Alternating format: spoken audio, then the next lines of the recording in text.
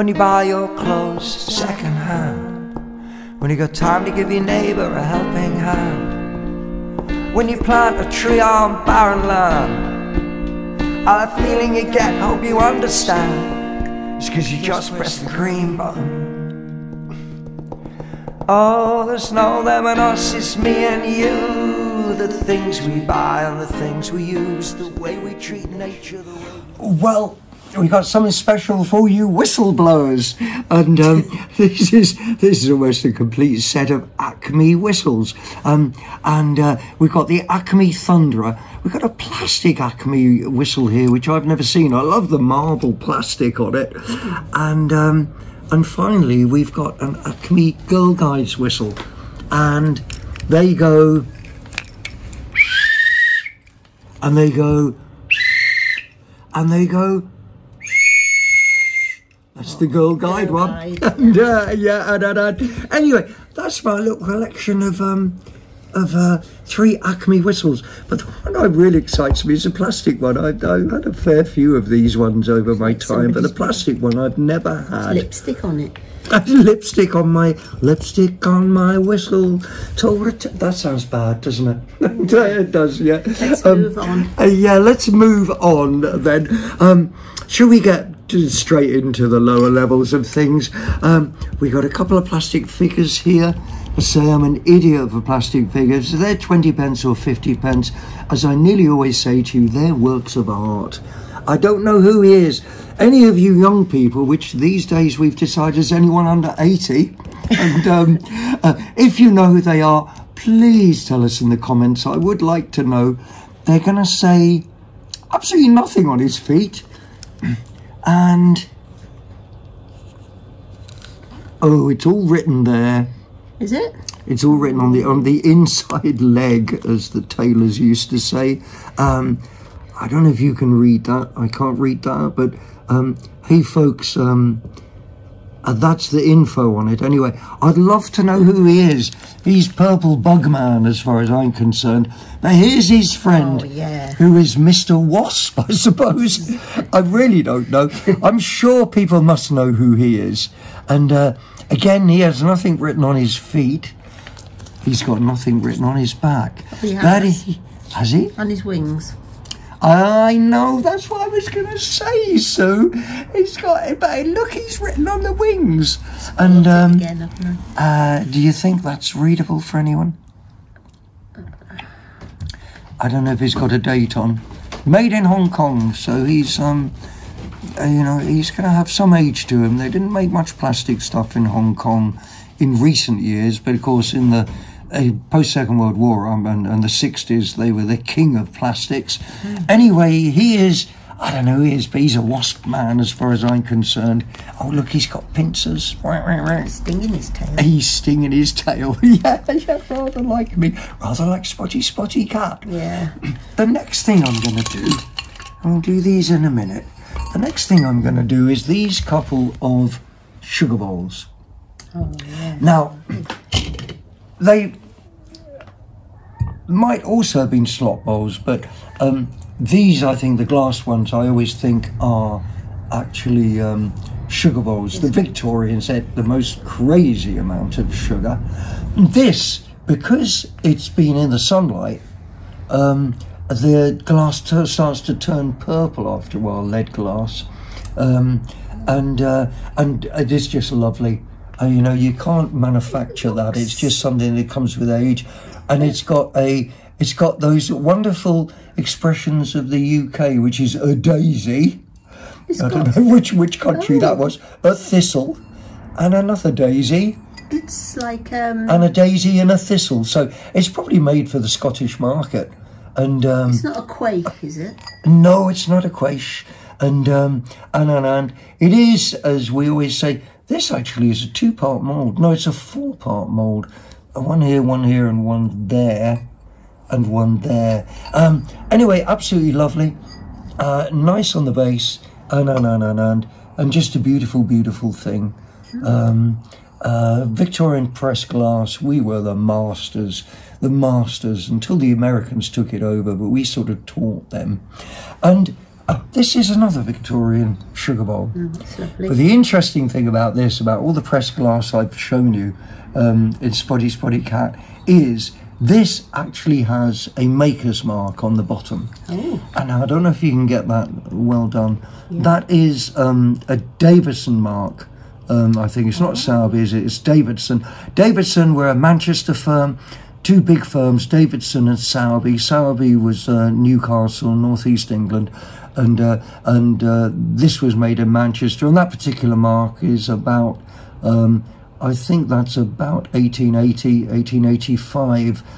There's about 3 or 4 variations. Very often you get an RD number on as well, so you can date them to the actual day the design was registered. But, do you know, Victorian sugar bowls, that was £1. This was 50 pence a pound. Whoa, pussycat on the roof. And it says, oh, the world's falling in. No, it's the pussycat on the roof. And anyway, Victorian glass sugar bowls. And just to lower the tone a bit more, we're going to get into the toy cars. And here we go. And this one here is Quattro. We have a very soft spot in our fire up the Quattro, and it was Ashes to Ashes, wasn't it? Yeah. With the man, with the very attractive man for ladies with the pockmarked face. And anyway, as I always say, if you had Philip Glenister. What was he called? Philip Glenister. Oh, you love him, don't you? Yeah. Ashes to ashes, funk to funky. Yeah, we know. The Quattro Audi's a junkie, blah, blah, blah, blah, blah. This I thought was just, oh, and who made this? This was, oh, I can't see. You'll have to figure it out yourself. We'll turn them up the right way. And that might very well have a date on and where it was made, etc., etc. And I can't make it out. No, but our young people will be able to read that. And the next one was just this, which is Aspen Ski Holidays. And Aspen, Colorado, of course, is like the, what do they call that place in France or Switzerland where all the posh people go in Europe? Anyway, Aspen is the same as that place. Like Gestard or... Gestard, something like that, yeah. Or and again, that's got info on the bottom. If I get my hands out of the way, perhaps it'll... Ow! Crash! Crash, crash, crash. And yeah, and you might be able to focus on that. Matchbox. Yeah, it's interesting. It must have been made for an American market. Someone must have bought that in America and bought it back to here. Aspen. Anyway, for all you people who love skiing, vroom, vroom, that's the toy car for you. Now, the next two are just intriguing to me. They are... If we turn them upside down, and if you can get any focus on that plastic writing at the top, I found it hard to read. The focus isn't very good. And try backwards and forwards on it, and to see if he'll go. If I put him down, maybe it'll focus better if my hands aren't there. And it's not very good. no, anyway, I'll turn him up the interesting way. And these are both Hot Wheels, I think they're 1980s. I did get a magnifying glass out and read, and I've got a pair of them. And you know how it is for me. I am a bit of a fool for Hot Wheels. I love them to bits. They're always individual works of art, and if I knew a pair of twins, I could give them those as a present. Right, Sue, I'm just going to stop here for a minute and reload the table.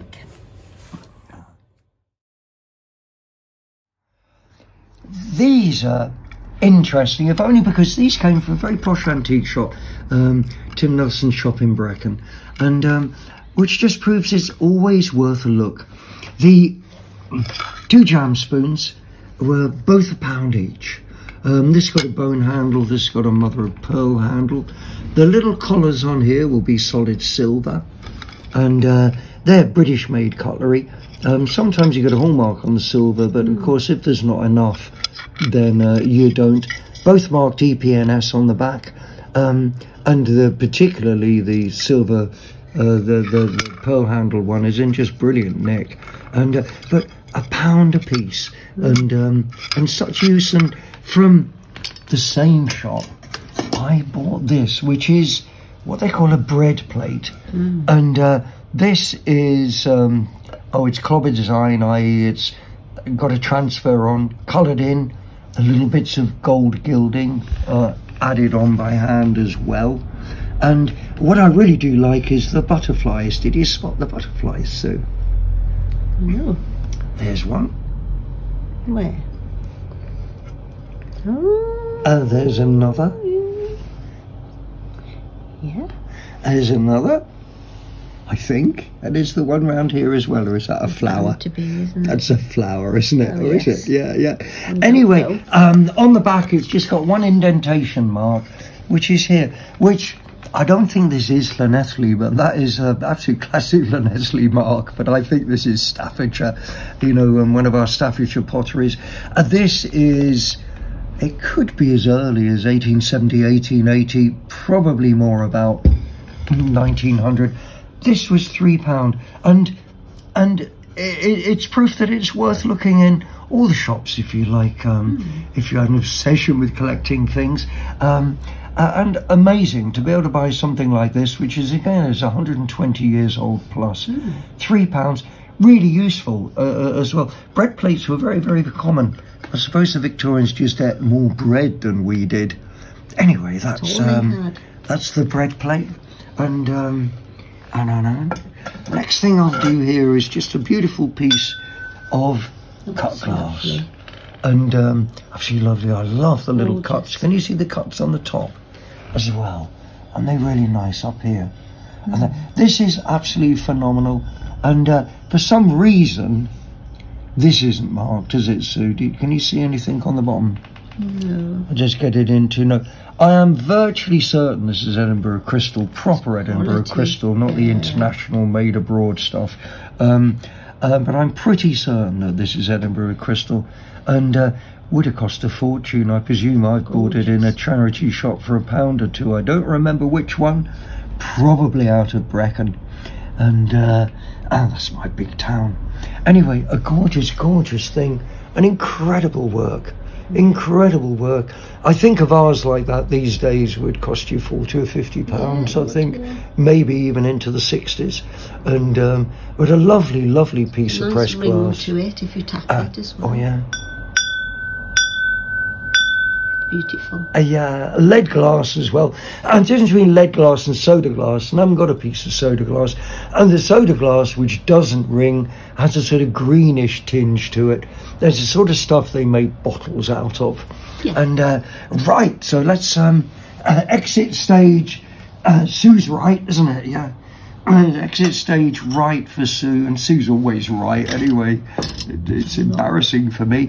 AA, this is a badge you get if you go to Alcoholics Anonymous. This is a special red badge, and which means you've given up drink altogether. No, it isn't. It's a AA badge. Really intriguing with the red background. Someone hasn't repainted this. It's you know, it's been done specifically for this. I forgot to get the information, but you can see a few of them on the net.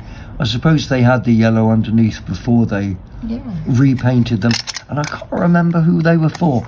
Every AA badge had the member's number down the bottom, and of course you also got a key to go into their special telephone boxes.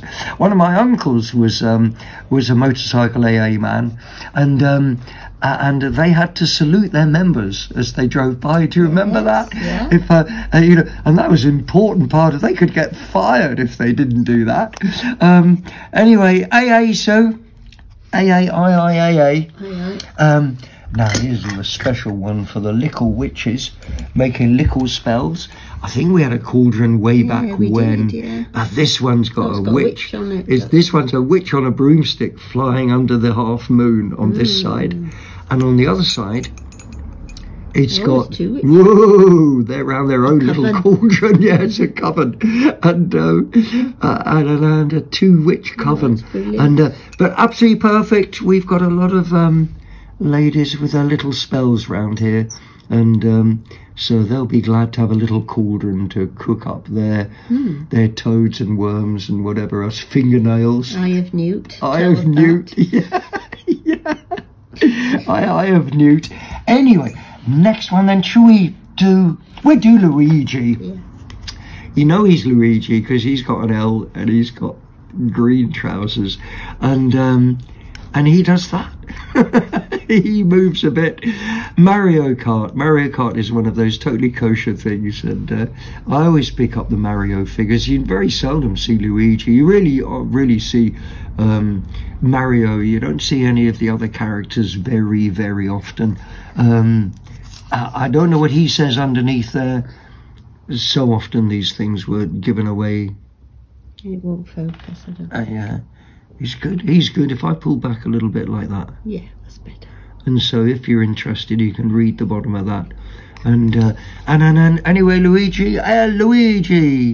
yeah, what up with your face, eh?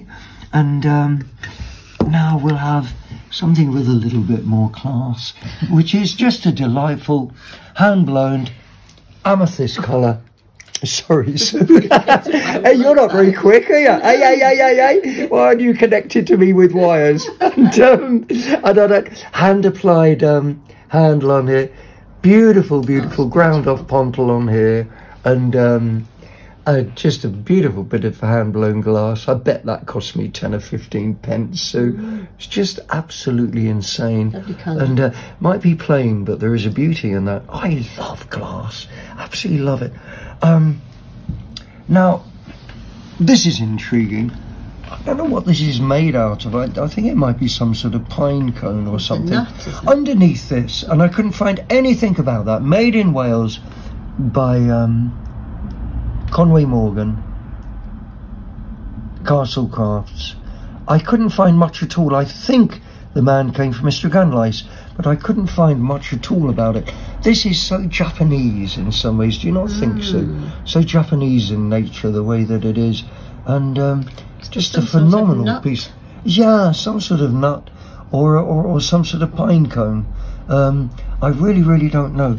And it's got, I wonder if it's had seeds, and maybe that was a seed that's just come out of it. Who knows? Yeah. Maybe it's a bit of... Anyway, absolutely intriguing. Never had anything like that. Never will again. Look, it's still got... I love the way he's left the natural bits as well. Really nice. But I tell you, you know, that is just so Japanese. It might have come from Mr. Gallas, but that is so Japanese aesthetic to me.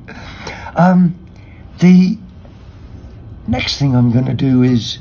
Oh, it's a brown enamel mug. Everyone needs a brown enamel mug. I do like drinking out of enamel mugs, especially if we're on tour, if we've gone to a festival or down to the coast or something. There's just something really nice. Campfire enamel mug. But this one here is a government enamel mug. It's got the crow's foot there. Tilted a bit. Tilted a bit towards me. It's gotten the light from the roof. Is that better? No. That's better. It, yeah. That's better, yeah. She's being blinded by the glare.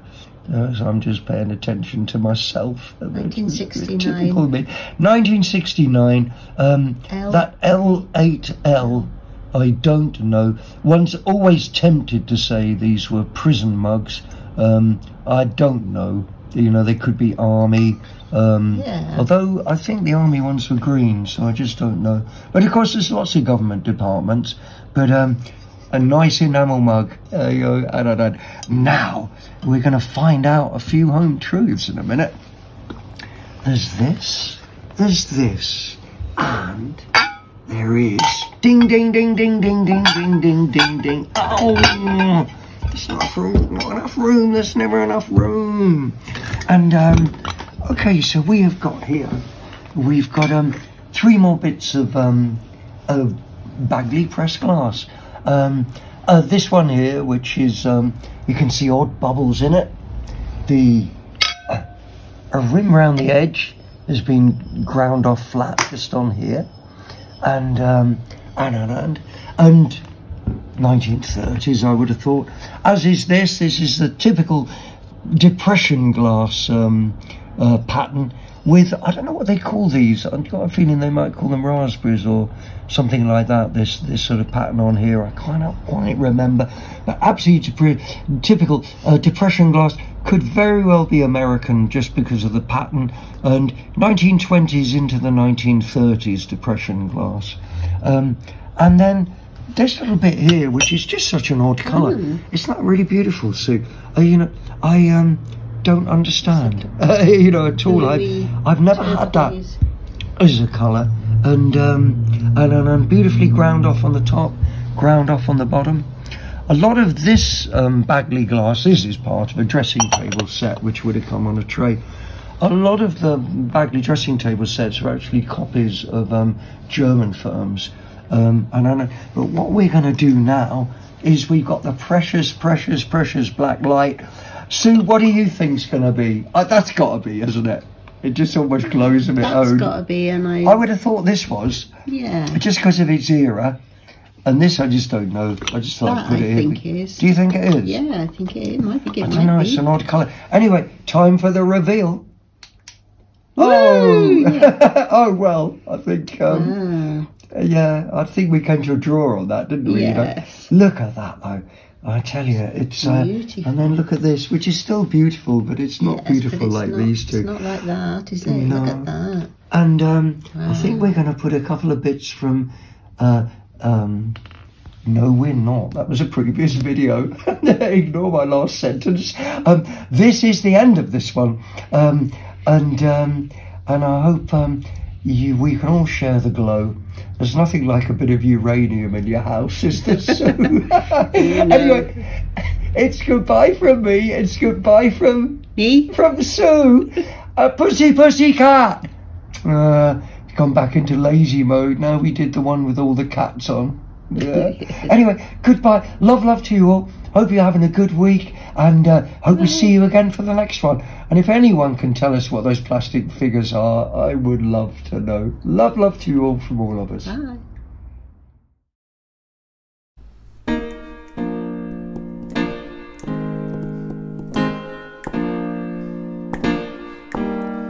When you buy your clothes second hand, when you got time to give your neighbour a helping hand, when you plant a tree on barren land, all that feeling you get, hope you understand, it's 'cause you just press the green button. Oh, there's no them and us, it's me and you, the things we buy and the things we use, the way we treat nature, the way we abuse. This is our planet, it's our planet to lose. Please press the green button, 'cause the green button make you feel good. When you don't do the things that you know you shouldn't, and when you do the things that you know you should. Hey, the green button make you feel good, so just press the green button. And talk to the people that you see. Say don't fly in planes, don't eat red meat. Fill your water bottle from the water tap, and don't get into that them and us crap. And don't be afraid about appearing a fool, 'cause we're all hypocrites, we're all green pretenders. But that doesn't mean you still can't press the green button, 'cause the green button make you feel good. When you don't do the things that you know you shouldn't, and when you do the things that you know you should. Oh, the green button makes you feel good. Just press the green button, 'cause oh, I know it's beyond belief what we've done to the Great Barrier Reef, what we've done to the Amazon and the Amazon trees. We're burning butterflies, parrots and monkeys. And it's the way we live, it's the things we do, it's the things we buy and the things we use, the way we treat nature, the way we abuse. This is our planet, it's our planet to lose, so just press the green button. So when you buy your clothes second hand, when you got time to give your neighbour a helping hand, when you plant a tree on barren land, Oh, that feeling you get, I hope you understand. It's 'cause you just press the green button. Just press the green button. Just press the green button. And keep the conversation going. Keep the conversation going. And much love, oh much love. Oh much love now. Hey now, much love now.